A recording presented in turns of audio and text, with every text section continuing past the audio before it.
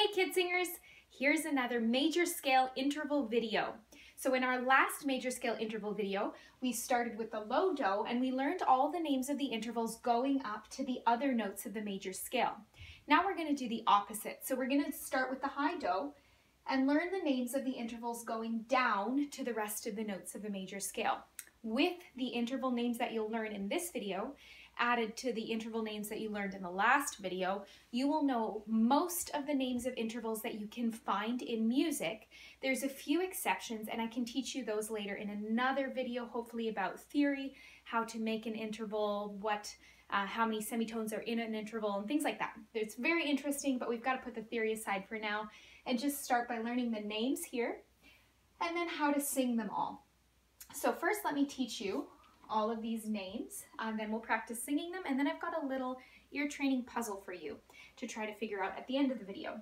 So remember, if you and I are singing the same note, we call it unison, one sound. There's technically no space between the notes, but when we say that people are singing in unison, we mean that more than one person is singing the same note. If it was just me singing all by myself, it would be called singing solo. So here we go. We'll start with unison, and then from do to ti is a minor second. So in the last video, all of our intervals were either major or perfect. In this video, all the intervals are going to be minor or perfect. So this is a minor second, lowercase m, 2, as opposed to the major second, which would be an uppercase m and a 2. So from do to la is a minor third, lowercase m, 3. From do to so is a perfect fourth. We're used to thinking of do to so this way, which is a perfect fifth, but the opposite of that, from this so to this do, is a perfect fourth. So this perfect fifth plus this perfect fourth equals a whole octave. From this do down to fa is a perfect fifth. From this do down to mi is a minor sixth. From do to re is a minor seventh. And from do to do is an octave. Now you can call an octave or a unison, both of them can be called perfect. So a perfect octave or a perfect unison. But we're just going to call them octave and unison. It's easier to sing in the exercise, and it's also, I think, more common to just say them that way, at least in my experience. So we'll sing it unison, minor, second minor, third, etc. But first, let's start with the solfege because we're more used to hearing solfege. And then once you've gotten used to that, we'll add the interval names.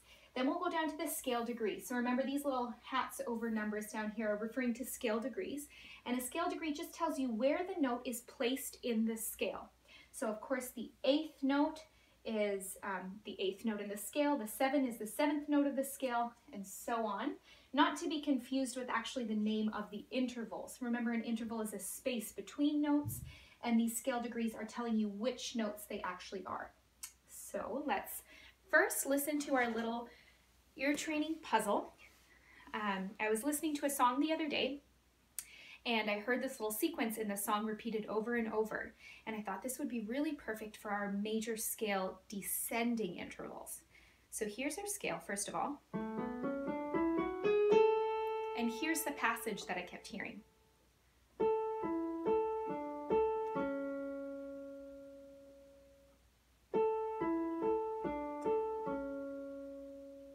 So, as we sing through this, I want you to keep this in mind and see if you can recognize this same pattern as we're singing through. Which notes am I singing and which intervals am I playing or singing when I do this?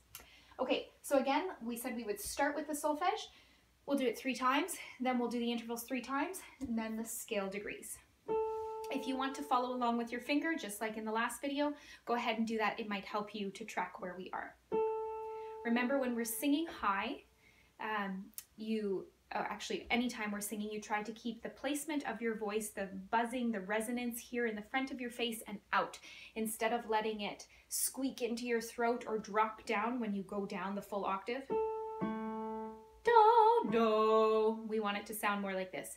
Do, do. You still keep the resonance high and forward. Do, do, do, do, ti, do, do, la, do, do, so, do, do, fa, do, do, mi, do, do, re, do, do, again. Let's do it slower this time. Do, do, do, do, ti, do, do, la, do, do, so, do, do, fa, do, do, mi, do, do, re, do, do, do, do. One more time. Do, do, do, do, ti, do, do, la, do, do, so, do, do, fa, do, do, mi, do, do, re, do, do, do, do. Now let's do it with the interval names, starting with unison. Unison, minor, second minor, third, perfect, fourth, perfect, fifth, minor, sixth, minor, seventh, octave. Again. Unison, minor, second minor, third, perfect, fourth, perfect, fifth, minor, sixth, minor, seventh, octave. One more time.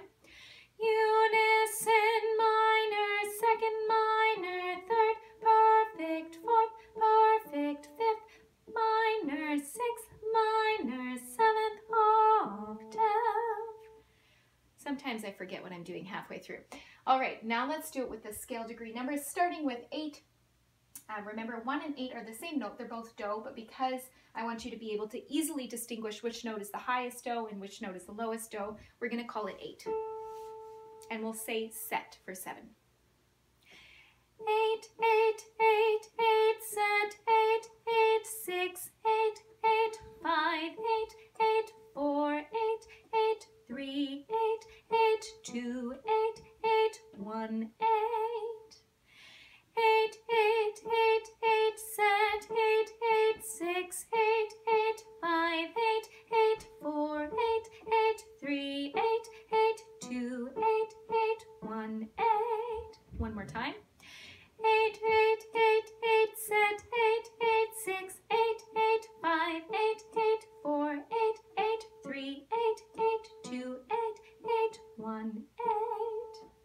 There you go. So after hearing that whole sequence 9 times, we're going to play again for you that little pattern that I played before, and we'll see if you can figure out what the intervals are this time. Here's our scale again. And here's the pattern.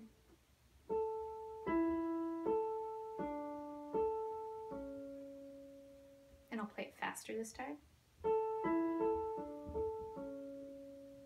All right, once you've figured that out, you can let us know. Keep practicing this to work on your intervals and your ear training. Happy practicing. Hope to see you all soon. Bye.